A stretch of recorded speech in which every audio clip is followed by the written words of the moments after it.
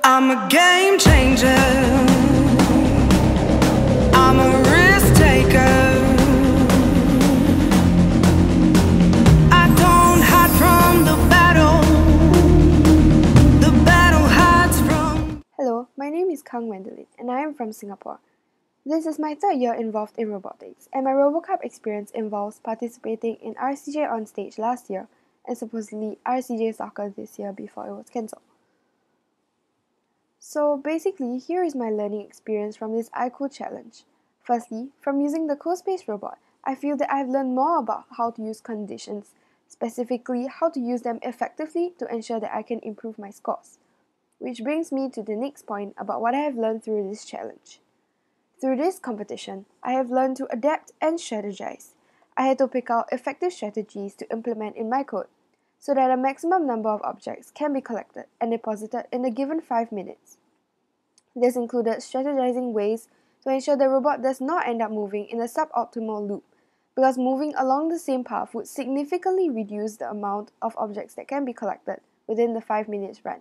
At the same time, I also had to ensure that my code was in a way flexible enough such that it could be easily fine-tuned for the actual competition run itself. Furthermore, I have also learned other values such as perseverance through taking the time to debug the code and not just entirely giving up on it.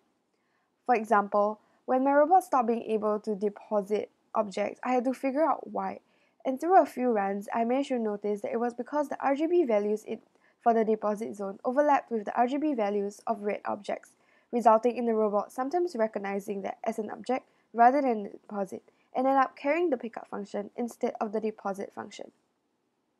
Next, despite this being an individual competition, I still learned to collaborate with others, to learn about the strategies that they have implemented that I can learn from, and the mistakes that they have made that I can take note of and not repeat. For learning from the videos of others, I truly believe that there is something for me to learn from everybody's video, but I am particularly interested in learning from participant IN5006 and SG5025 because I feel that some of the strategies implemented were very useful and can help me improve my scores. Through my takeaways in this competition, I hope to be able to share my experience with those who are interested and also help them pick up this knowledge. So now moving on to my game and strategies. So firstly, the category that I took part in is CoSpace Rescue FirstSteps U19. So here is a summary of the strategies that I have implemented.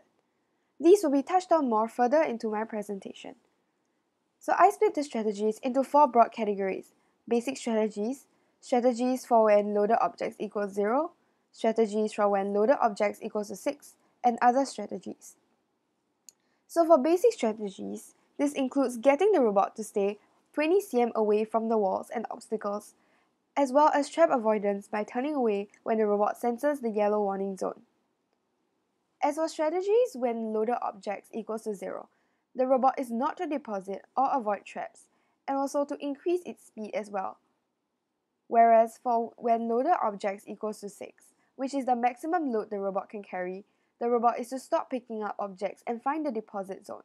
Under the others category, the strategies include depositing when loaded objects is larger than or equal to 2.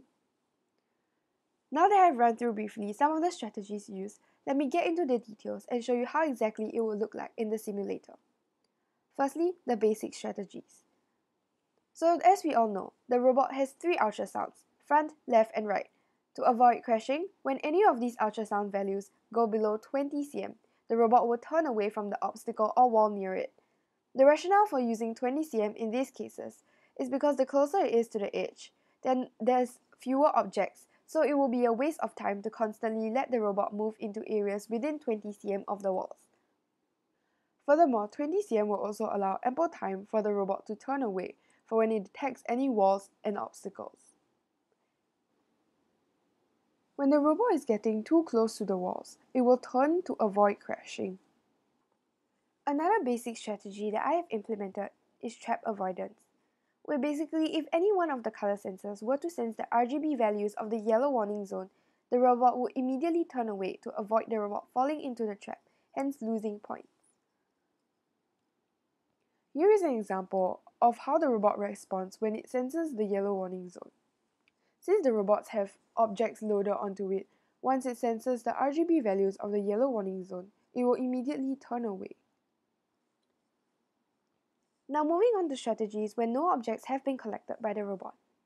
Firstly, the robot will not deposit objects when the load in the robot equals to 0 to reduce the amount of time stopped, because time is required to deposit the objects, but no points are being earned from an empty deposit, making it a waste of time to deposit. Unfortunately, this case was not depicted in the match, so here is an example of how it should work on my software. As you can see, the robot has no objects loaded onto it, therefore it will simply move over the deposit zone without stopping. Secondly, the robot will also not avoid traps when the robot has no objects collected, to allow the robot to not keep turning back into the same areas where it has already collected the objects. This will prevent it from traveling in a loop, which will significantly decrease the number of objects it can collect. Lastly, the robot speed will also increase from 50 to 70 to allow it to blind sweep faster without the risk of losing any points. Here is an example of the robot performing these two strategies.